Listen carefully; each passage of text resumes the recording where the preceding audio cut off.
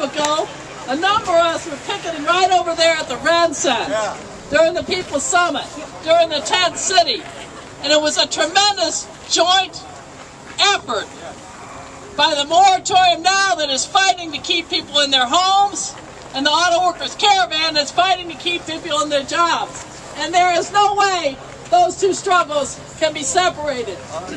This demonstration was endorsed by the Moratorium Now coalition to stop foreclosures, evictions, and utility shutoffs. And Abayomi is going to speak to us for the Moratorium Now. Thank you. Yeah, I want to first of all thank all of the union members who are out here today, both active as well as the retirees. We've seen the devastation that the bosses have carried out against the workers over the last 2.5 decades. Hundreds of thousands of automotive jobs have been lost, have been taken away from people here in this country. And of course, they talk about the raging profits right now that the banks and the automotive companies are gaining. Well, at whose expense have these profits been gained? They've been gained off the backs of working people. The fact that they've laid off tens of thousands of people just over the last couple of years, and they've trimmed the wages in half for automotive workers is criminal. And we need to continue to raise these discussions in forums like this, to welcome the auto show, not from the perspective of the bosses and the bankers, but from our perspective as workers and people who live in the community. Yeah. I also just wanted to mention that the new governor of the state of Michigan is now taking a cue from private industry, from the automotive bosses and from the bankers, to go after the public sector unions.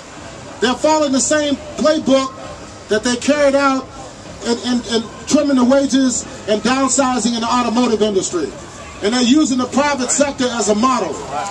So what we're saying is that we need to go and greet the new governor on January the 19th when he'll be giving the State of the State address to put forward this new program of austerity for public sector unions, to cut back on their wages, to eliminate their benefits, to attack their pensions and seize their pension funds, and to eliminate their health care programs for themselves and for their families.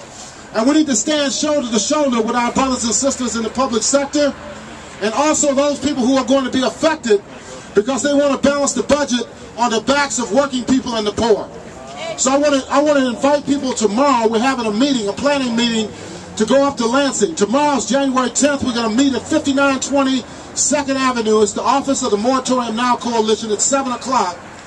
We want to invite everybody to come out and help us plan to take people up to Lansing the following week on January the 19th. We're going to be up there at 6 o'clock on the 19th to say no to these attacks on public sector workers, to demand a moratorium on foreclosures, evictions, and utility shutoffs, and to demand a real jobs program to create millions of jobs for people here in this country. We need public transportation.